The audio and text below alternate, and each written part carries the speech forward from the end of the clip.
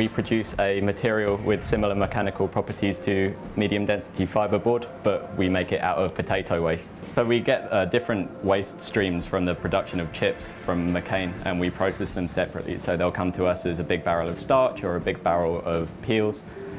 We'll process that, so there's some biological processes that will happen, there's several separation processes that happen, and then it's all thermochemical reactions that end up bringing the whole product together.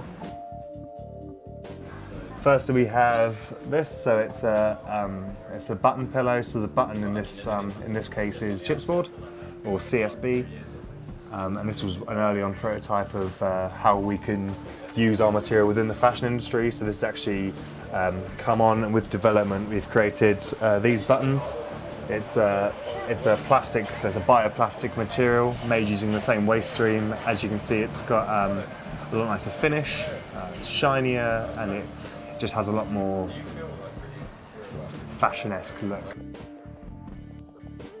And we also have this, which is it's a mould experimentation. So with the same material, we're able to put it within patterned moulds, and it sort of just shows the versatility of the material, that it doesn't actually have to be a flat 2D sheet. It can be 3D, it can be tangible, and you can really sort of make the material your own. You can do what you want with the material at its raw stage. We wanted to be able to create a product that isn't bad for the user, isn't bad for the environment when you come to dispose of this material, and also relies on circular economy principles. So we take materials that otherwise would just be disposed of and try and create value from them.